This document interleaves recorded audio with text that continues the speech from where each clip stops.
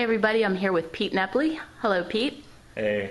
What is it that you have here in front of you? I have the stats for kills and downs by primary weapons in Gears 3 the first couple days.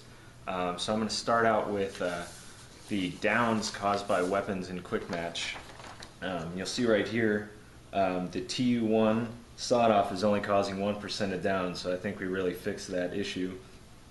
You'll notice that the Lancer is causing 38, outpacing the Gnasher, and the Retro and Hammerburst are bringing up the bottom.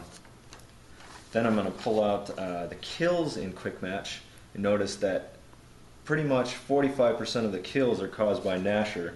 Gnasher domination is still continuing, but it's not as bad as Gears 2, where it was pretty much 10-1 against the Lancer, which is doing 16, and the sawed-off has about a quarter of them.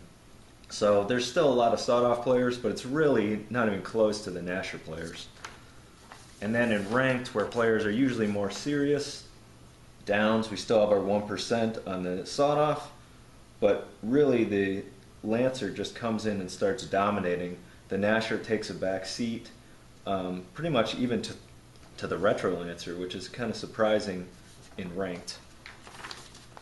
And then for final kills, the Lancer is just dominating with pretty much half the total kills in ranked.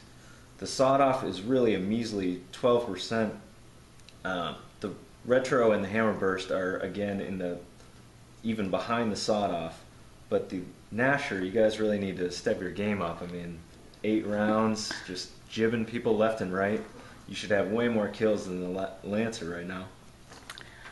Well, there you go, guys. Thank you very much, Pete. Thank you.